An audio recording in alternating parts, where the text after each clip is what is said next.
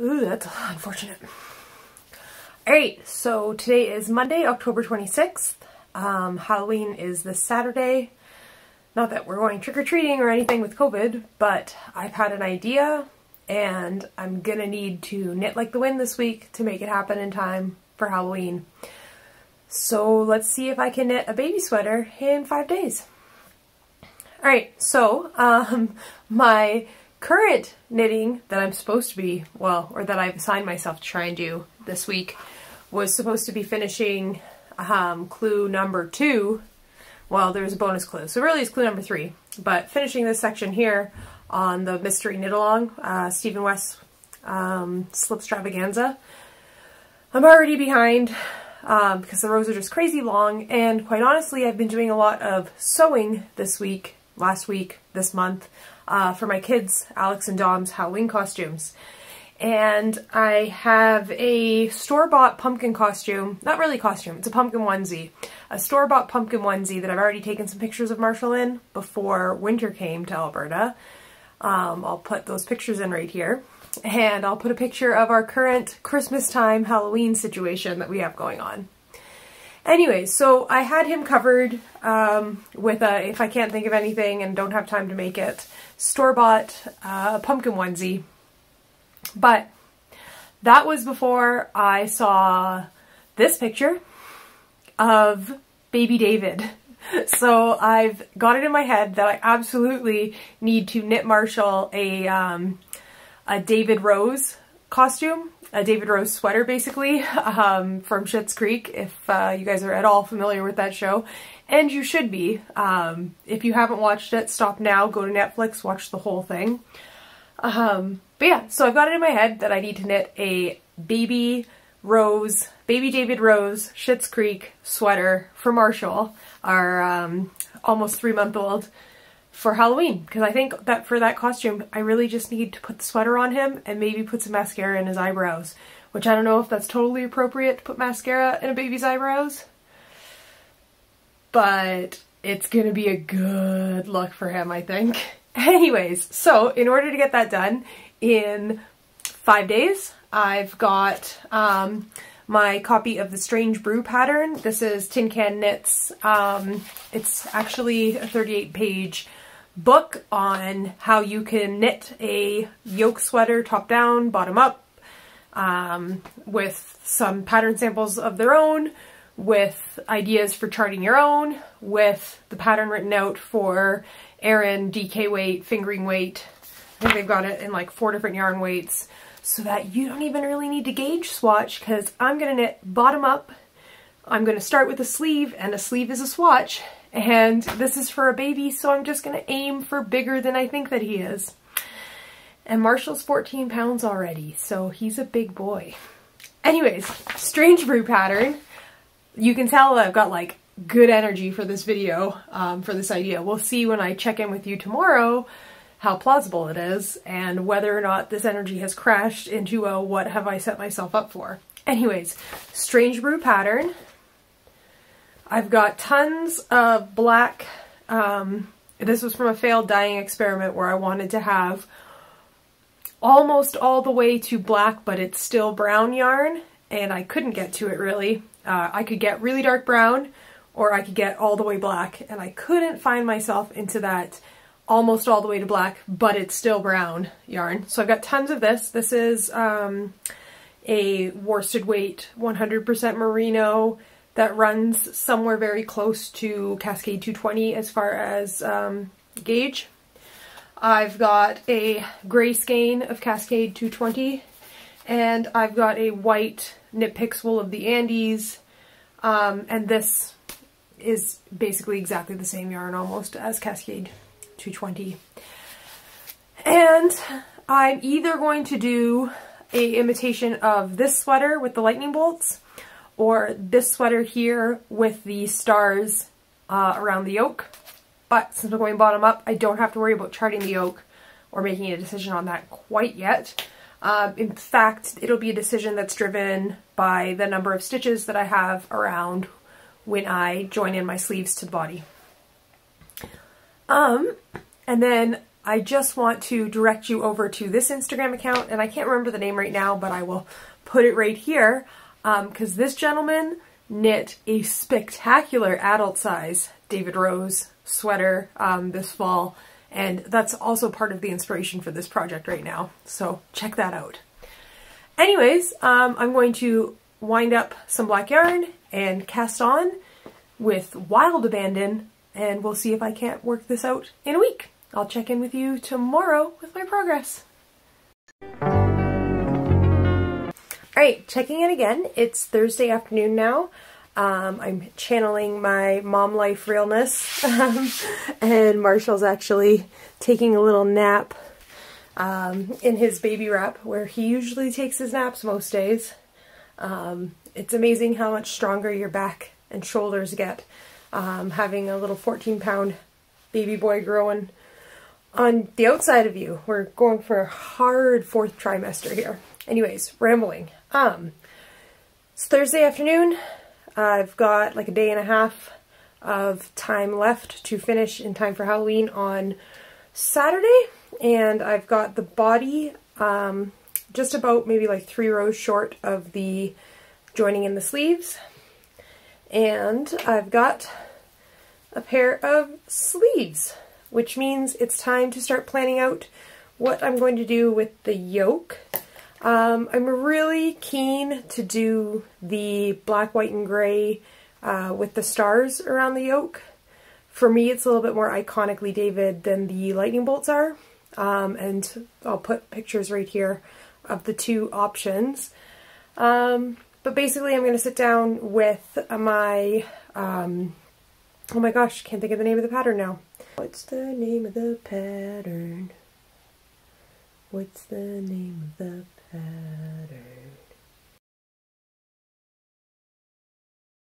But basically I'm going to sit down with my pattern and make myself a little wedge-shaped diagram that would incorporate the yoke decreases.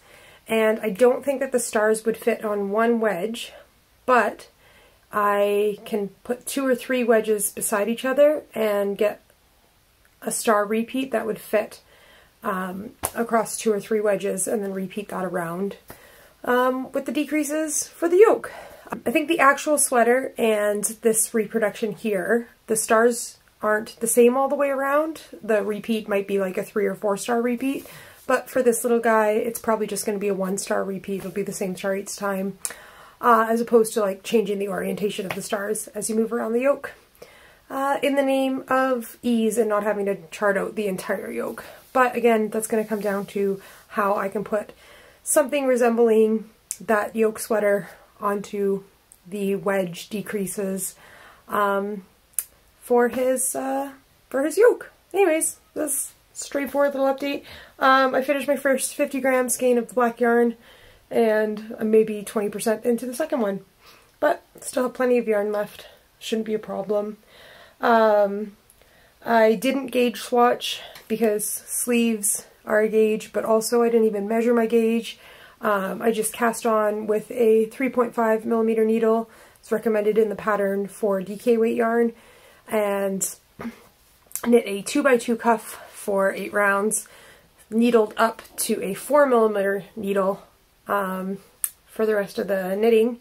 I'm following the 6 to 12 month size. Marshall is 3 months old, but he's currently wearing 3 to 6 month size clothing, so I figured 6 to 12 month would be the safer size. I'm knitting a DK weight pattern with worsted weight yarn, although on the recommended DK needles, and let's be honest, Cascade 220, it plays that line between worsted and DK anyways. But it should be plenty big enough. I've put the sleeves onto his little arms, and they come right up to the underarm, and they're not like the most positive ease, but there is some positive ease, so the sleeves will be fine. And just holding the body of the sweater against his little body will be more than fine here for the body of the sweater. So yeah, so I'll probably do another like 4 rounds of the stockinette before getting started on the yoke. Sorry, my stitches fell off the needles there. And design the yoke and check back in with you once I've got a little bit of color work on here and the sleeves joined in. And then we'll be flying.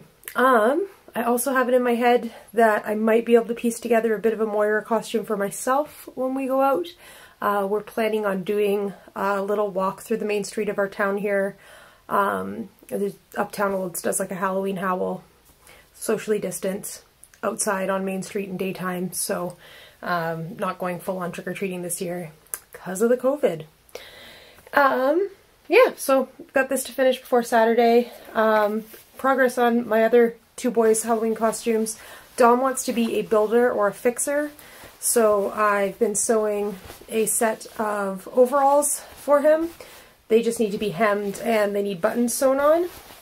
Alex wants to be a prince or a knight, and I don't have most of that costume with me, but I basically made him a little black tunic, hand-stitched, quilted it with some leftover gold, fool's gold, sock yarn by Hedgehog Fibers, leftover pink and blue fabric for a cape, and then, because why not put way too much detail into a 4-year-old's Halloween costume, I hand-stitched a pair of these lions that are going to be sort of the, I don't know, lapels, they're going to hold the cape onto the tunic. So this is just hand embroidered, you know, an appropriate amount of detail for a 4-year-old's Halloween costume.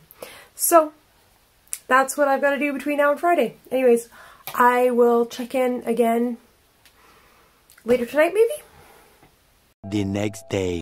Alright, it's Friday morning. I've really got to stop promising the next update in the evening, because at the end of the day I just want to go to bed before spending the night breastfeeding Marshall on and off every 2 hours. Because he's a hungry hippo. Anyways, Friday morning, made a lot of progress yesterday. So I went ahead and charted out the yoke design. You can see that here, and I am going to put the final yoke design pattern up in the blog post for this project over on yarnlab.ca. So anyways, my final yoke design wedge, using my imagination for what colors are going in what sections. And I could have just done this star repeating all the way around, like I said I was going to, but I am a glutton for punishment, so instead I picked 4 different stars, and I've been knitting from this chart for that center section and just moving from star to star. Each one of these is 10 stitches, which is, yeah, each one of these is 10 stitches by 9 stitches. So there's 14 of them around. So if I had stuck with this wedge here, I would have had 10, 14 stitch sections, but instead I want to have less white space in between them. And so I got 14, 10 stitch sections with these stars. In the actual original sweater, those stars are black with white around them, but for space, I've just been putting them in black.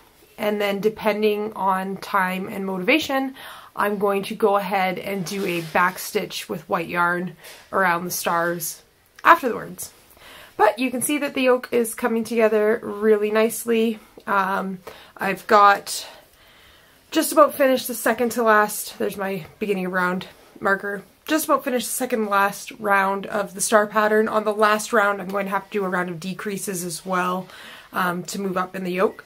And one thing that I wanted to show you, with the exception of this round here, which was a 3 colors colorwork round, I am locking my floats down every other stitch. So I have no floats that are longer than 2 stitches anywhere, again, except for this one round where I've got 3 stitch floats, but locking floats and working 3 color colorwork didn't seem like more effort than it was worth. I'm a real big fan of locking all of my floats down. I think that it gives a better tension on your fabric. You have to be a little bit less careful about tensioning your floats nicely, because by locking them down each time, you're not likely to get tight floats. Sorry, my hair is a bit greasy this morning. It's bothering me.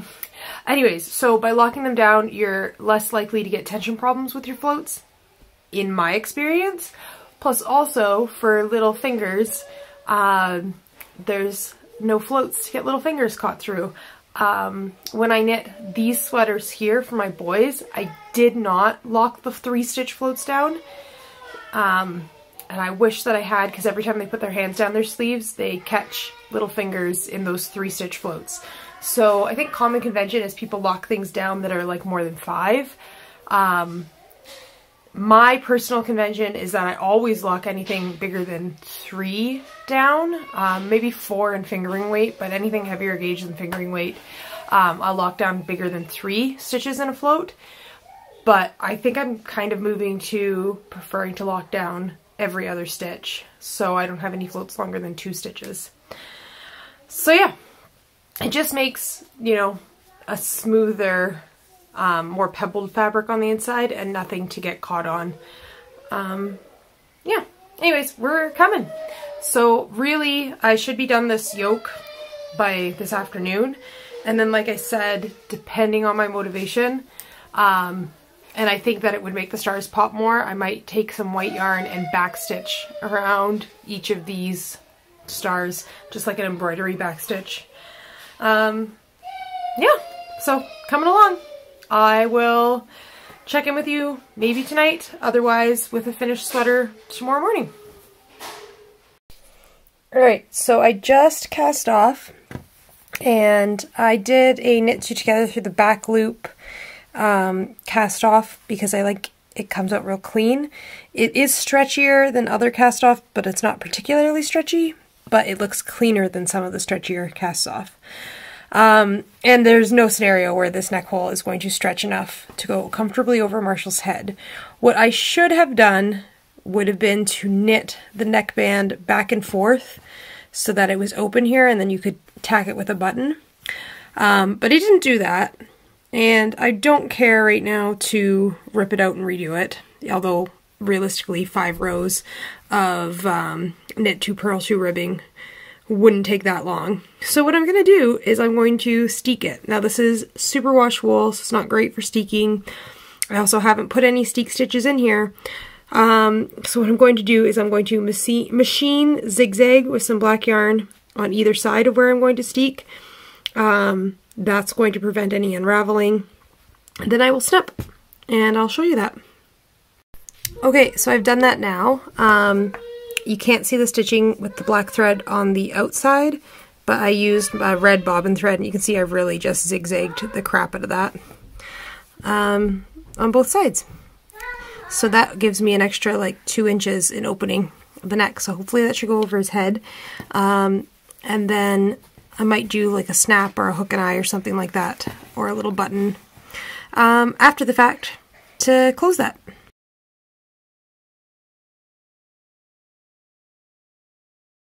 So here's Marshall's fully finished sweater. The whole thing weighs 133 grams. Of that, basically 100 grams exactly is the black. I played yarn chicken right to the end and had only 1 meter of black yarn to spare. I'm pretty happy with the results. I have not blocked it yet, so the color work's still a bit lumpy. Also, you'll see that the color work is sitting at a gray. The color work is sitting at a bigger gauge than the solid stockinette, which, you know, is oftentimes the case that you have a little bit fewer stitches per inch, indicating that the stitches are a bit larger in the color work than in the stockinette. But also the stockinette is a superwash Knit Picks gloss, and the colorwork yoke is primarily a Cascade 220 superwash. This one here is a merino. The Cascade 220 superwash is just wool, and I do think that the gray yarn is a little bit of a heavier grist, a little bit of a plumper yarn than the black used for the body. But you know, good blocking, and it looked fine on him for Halloween, so it's all good. So full disclosure, I showed you guys how I had cut through the neckline, machine sewed and reinforced my steeks. It turns out I did have to cut all the way down through 2 rounds of decreases or decreases in the yoke. Marshall's head is quite large, And then what I did was I picked up along this edge, knit a little button tab. So I'll show you how that looks. So here it is open, and this gives me another like 2 inches almost in open neck diameter to get it over Marshall's head. So after you can't see it anymore because it's all covered up, but again, I machine stitched down 2 lines of stitching in order to reinforce it, and then I went ahead and cut the steek. Then I just inserted my needle through the fabric along here to pick up 10 stitches and knit a little garter button tab with 2 yarn over buttonholes on this side, sewed a pair of buttons on that side, and then I just used what was left of the end from weaving in my ends to sort of whip stitch and wrap around and tidy up the edge a little bit. So it's all neat and tidy and finished. So now I guess all that's left is to show it to you on Marshall, who turned 3 months old today. All right, are you ready for it? You ready to say hi?